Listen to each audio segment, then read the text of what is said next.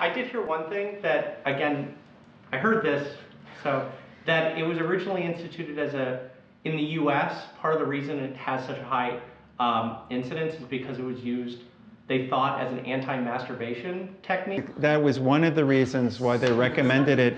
And I would just ask any of you who are circumcised here today, if that interfered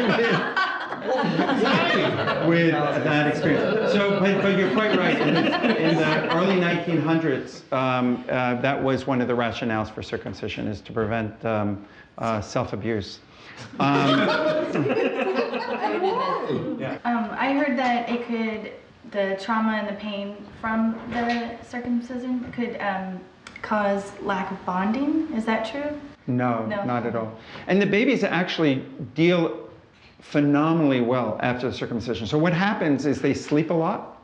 That's how they deal with it. And then, of course, you know, for the first really 48 hours, you're changing the bandage on the circumcision, which is like a Vaseline gauze that you put on and take off. Within 2 days or so, that's mostly healed. The pain is really over that 2-day period, and the way they deal with it is really by sleeping a lot.